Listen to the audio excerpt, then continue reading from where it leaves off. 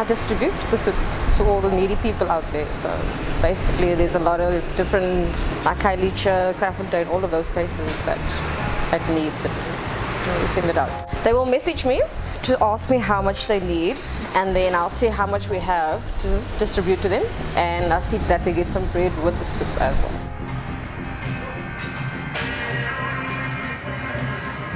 I was actually unemployed, and then I just heard about it, and then then I asked Andre, and then I started first volunteering upstairs, chopping vegetables, and afterwards I just got into doing this part as well.